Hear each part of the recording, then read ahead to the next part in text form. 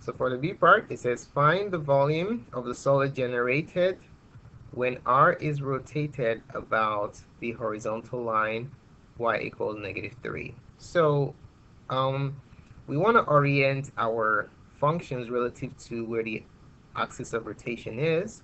Y equals -3. We know that it is clearly below both of these two functions. It's somewhere down here, okay? So since it's beneath both functions, we're going to be using this formula right here. So always let the formulas guide you. They're really helpful. We're going to be using V equals pi times the integral from A to B of f minus a squared minus g minus a squared.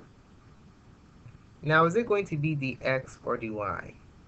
Notice that we are rotating in the direction of the x-axis, so it's going to be dx. All right, so think about it. We have the two functions like this, and then we have the axis of rotation down here. So we rotate, our radius is basically perpendicular to the x-axis or in the direction of the x-axis. All right, and then you just rotate that way. So this is the formula we're going to use. So f is going to be the function on the top, a is going to be your axis of rotation, g is going to be the function on the bottom. All right, so let's go ahead and write that down. So we're going to have the volume, applying this formula to this situation, is equal to pi times, now since we're using x's, we're going to take the x coordinates of the points of intersection. We already have them here, 0.15859 and 3.14619 times f is the function on the top, and that's the logarithmic function, minus -3. So minus -3, of course, is going to become +3. This right here is your outer radius square, minus g is the function on the bottom, x minus 2, minus a minus -3 becomes +3, quantity square dx. Okay, so this is what you get if you're using the formula directly. Now let me set it up for you by actually using the whole idea of a composite radius. Okay, so let's say we have the functions like this. Well, let me use a straight line. Well, I can sketch this first. So we have the function, the functions intersecting, have the logarithmic function, your linear function, and the axis of rotation. And then what you're going to do is you're going to create your radius, a composite radius. All right, so this right here is your composite radius, and there are 3 points that we're going to extract to set up our formula. Okay, so we have a point on the top, a point in the middle, and a point on the bottom. Okay, so let me put my composite radius here. What I'm doing is basically showing you why this is the case.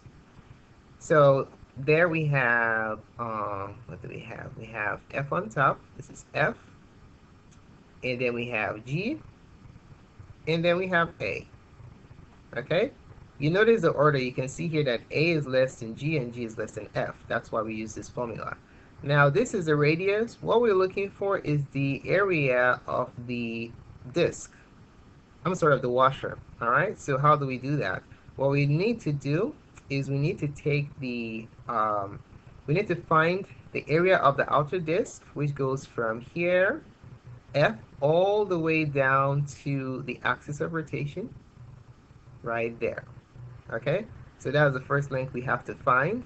So the question is, how long is this length from f to g? How long is that? This right here, that is our outer radius r, and since we're going top down, it's going to be f minus a. Oh, let's try that again. It's going to be big R is going to be f minus a. So that's why we have f minus a here, but we have to square it, of course, because it's pi r squared. So that's the outer radius.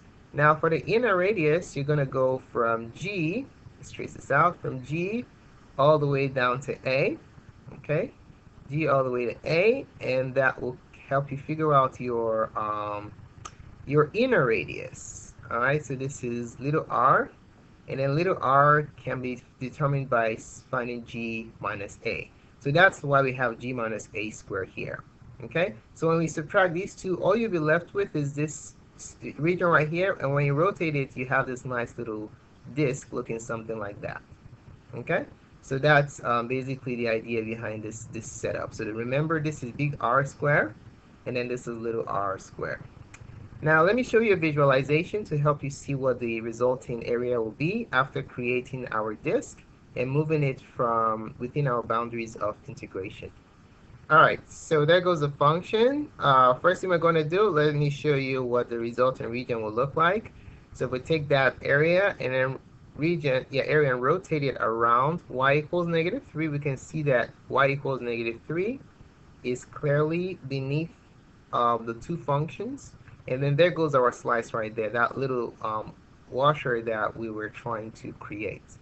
Alright, so that's what it looks like. Now to find the volume, we're just going to find the accumulation of all the tiny washers that we found the area of as a result of that formula. So that's where you have the integral from the lower bound of x all the way to 3.14619, and then that will be the volume of the resultant solid, this solid that you see right here.